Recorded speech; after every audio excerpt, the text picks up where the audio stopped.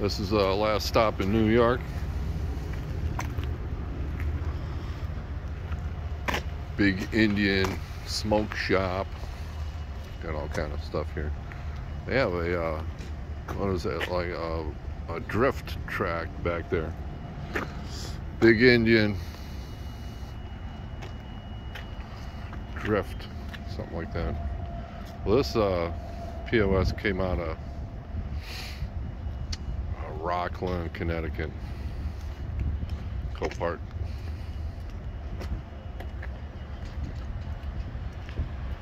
$71,000 miles.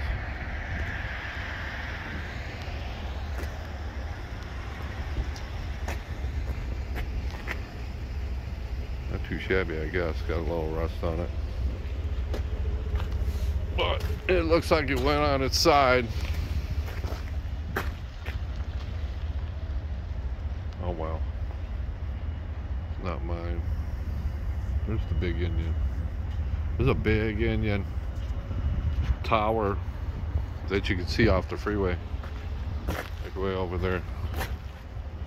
It's pretty cool. It's a drift pit they put up there last year. The guy said inside. Let's see what we got. $3.27 for regular gas here. Cheap tobacco too. No tax. This is Seneca Indian Reservation that I'm on, part of. Lower west side of New York. So I guess they give the finger to the state over here, and you can get stuff a whole lot cheaper. They got food, they got sandwiches, they got a little deli, chili, chicken noodle soup, candles, sprays, fireworks. They got a buffalo in the doorway over there. Buffalo and a bear stuffed, life size, pretty cool. And then the Yeti, I don't know what the Yeti is all about. I'll have to look that up.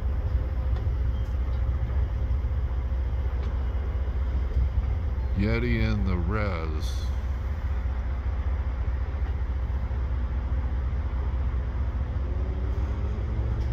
Tax-free liquid vape.